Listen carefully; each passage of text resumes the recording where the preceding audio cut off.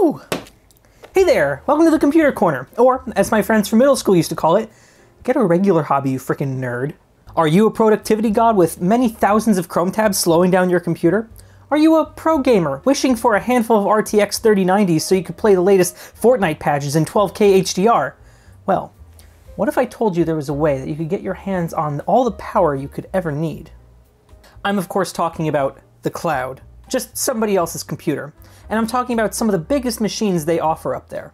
Now, full disclosure, about a year ago, I started filming this video in the hopes that I could get one of those 12 terabyte machines from either Google, AWS, or Microsoft. I wanted to try Microsoft first since I had some new sign-up credit over there. And then while browsing documentation for Azure like the nerd that I am, I came across the M416MS V2 virtual machine. Not only does it have 416 virtual CPUs of processing power, it also offers 12 terabytes of RAM. And this got me thinking about some of the videos that I've seen on YouTube answering the question, how many Chrome tabs can you open with X amount of memory? The largest I had seen was a Linus Tech Tips video where he tried to open a bunch of tabs on 2 terabytes of memory. Man, I used to look good. Well, as you can see by the title of this video, that didn't work out. In a nutshell, Microsoft requires business financial analysis for core quota increase requests over 200 cores. AWS doesn't support hourly use of those machine sizes, and Google claims that they're literally out of capacity for this kind of machine. I've been trying to do this for a year. These machines are just too expensive and too rarely used without a commitment for it to be supported by my use case. But at this point, I'm in too deep. I still want to know how many Chrome tabs we can throw at 4 terabytes of memory. We're going to choose Google Cloud's M1 Ultra MEM 160 for this. I'm not picking AWS because my account there is bare and I don't want to have to bother with quota requests, and I'm not picking Microsoft Azure because I haven't gotten the COVID vaccine yet.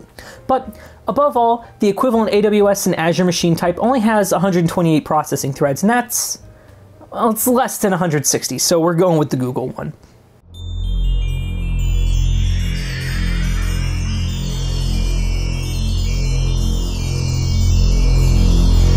In Linus's video, he hits a brick wall where he doesn't run out of memory, but the tabs begin to struggle to stay loaded. There are a couple things that my experiment will do differently to ensure that that doesn't happen, or at least try to. First, we're going to try this with Windows Server 2019, which may have a scheduler better tuned for this sort of thing, and if that doesn't work, then we're just going to switch to Linux. Second, we're throwing a few more CPU cores at this than he did. He used an AMD EPYC 128-threaded CPU.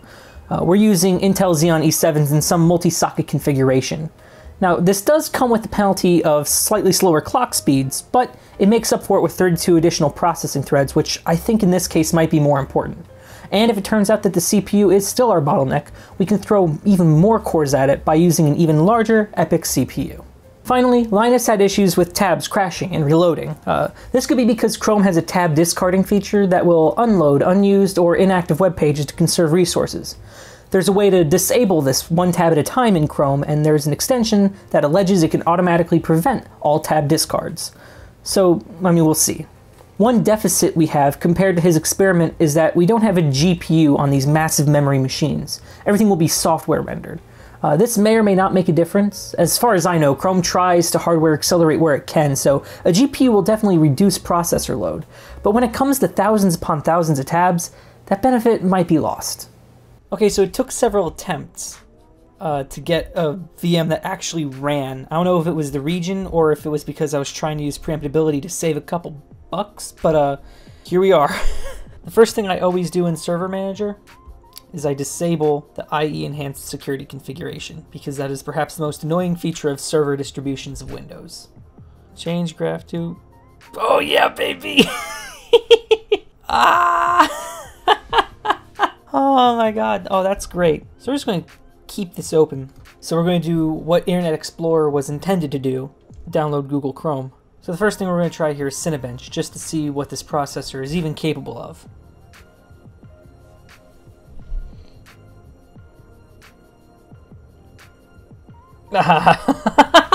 Okay, so I got Chrome installed, and I have that extension installed in Chrome. I've also written a short Ruby script that samples the top 500 domains, and it'll open 100 of them at random every time I run the Chrome command. There's a slight problem with the Ruby script. Are these quotes necessary? Ah, there we go. We're off to the races. So While these are loading, I'm going to go ahead and make sure that all of these auto discards are off, and it appears that the extension is working. But it looks like they've already all loaded. 60 gigs. It's not even flinching. Let's do it again. And we're also blessed with a nice and fast internet connection because it's running in a Google data center. So yeah, it looks like everything is loaded in memory, just the way it's coming into view so quickly. Everything's at least laid out in memory, if not rendered. Let's just keep going. I can probably launch several at a time here. So I just hammered it to reach it to 1,000 Chrome tabs. Unexpectedly close the connection. That is not ideal. We might have just asked too much of the network stack just then. I don't think I should start that many Chrome tabs at once. Yeah, that does seem ill-advised. When we start to see a lot of these globes, and that means something is up. Let's go back to opening at 100 at a time. We're at 400 right now.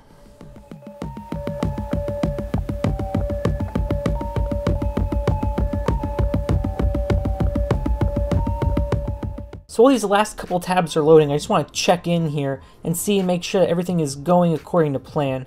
We've used 110 gigabytes of RAM. We've hit 2,000. And I want to make sure that these aren't getting discarded. So the first thing I'm going to do is I'm going to pick a random tab that has a logo loaded up in one of these top ones and see how quickly it renders. The question is, why are all of these dancing up here?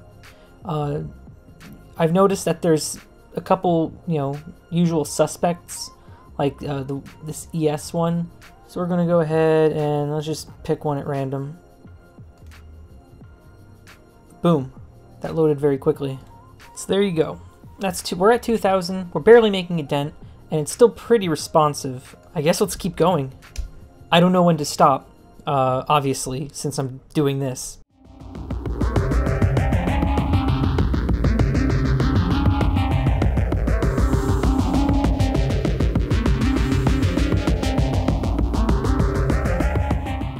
Okay, so we made it to 6,000 tabs, which I believe is where Linus stopped because the system was becoming unusable. We're at 177 gigabytes of RAM out of 3.8 terabytes. I don't think we're ever going to reach 3.8 terabytes. That just seems unattainable at this rate. I'm just going to click on a random one up here. Come on, little guy.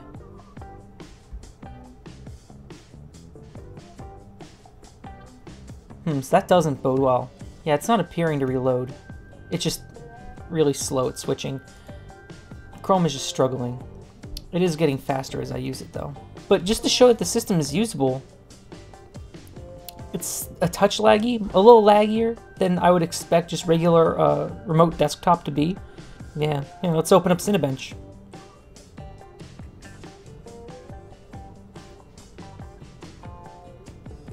Yeah. The system's a little slower, but it's still crazy usable. We can definitely keep going with Chrome tabs because we certainly aren't anywhere near 4 terabytes. We're not even near 1. We're not even near a quarter. 8 times 1024 divided by... So we could theoretically have 188,000-ish tabs if Windows can even go that high. And that's another thing that occurred to me while this was running. The actual Windows shell can only handle so many handles. The GDI, which is responsible for everything you see on the screen, essentially. It's a little more complicated than that, and I'm by no means a Windows expert, but there is a theoretical limit to how many things you can actually put on the screen at the same time. Now, we can push it further. So just for the sake of time, we're going to go to 10,000, but we're going to be a little more aggressive, which might result in a couple more failed tabs than we're used to. But, I mean, it's worth seeing. Something I want to do before I do that, though, is I want to cascade all those windows. Bad idea. What? Yeah, they're all still being animated in the background. Switching tabs is slow, man. It's not as slow as I would expect, but it's still pretty slow.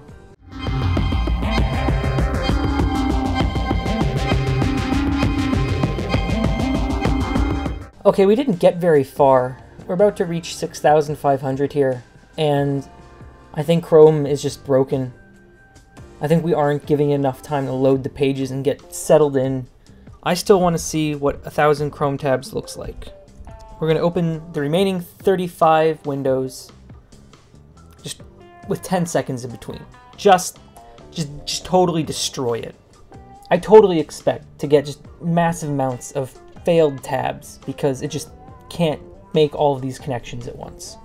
But it looks like the Windows shell is just struggling. It is just boarding the struggle bus here. We are definitely pushing either Chrome or Windows to its limits. Oh, it's going for it. We're going for gold here. Let's really stress it by continuously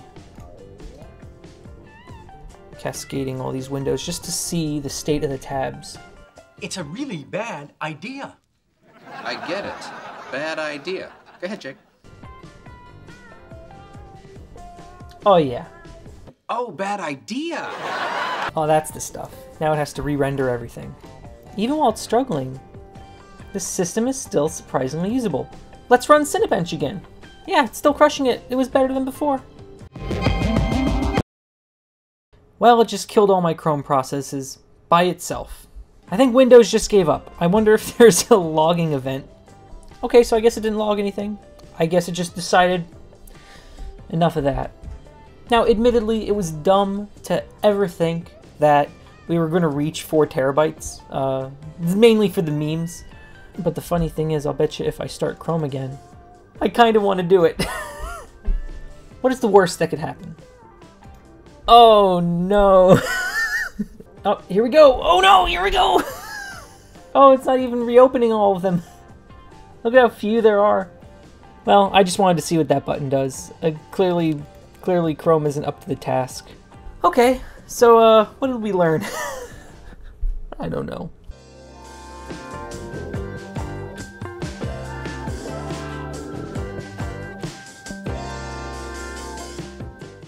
So I don't know what's going on here, but in Linux, we hit a wall much faster than we did in Windows, like a whole lot faster. We're hitting an issue here where tabs refuse to load, and we're also seeing some unresponsive things. Even if we exit the pages, things just refuse to load.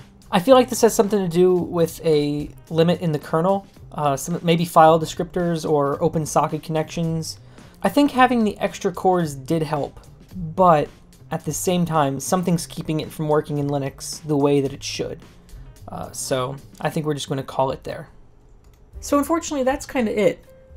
Beyond what these servers are intended for, I don't really have another use case for them. We did the Chrome thing on 4 terabytes, and it was kind of disappointing. The operating system was the bottleneck. It wasn't the processor, and it wasn't the RAM. I thought Linux would do better, but it kind of fell apart at 1800 tabs, and I think we would need to fine-tune the kernel to handle that many processes, connections, and possibly file descriptors being opened and closed all the time. It's possible, I'm sure, and I'll bet you Linux would do a better job, but fine-tuning the kernel and perhaps building it from scratch is completely out of the scope of this stupid little video. So mission accomplished, I guess. Yeah.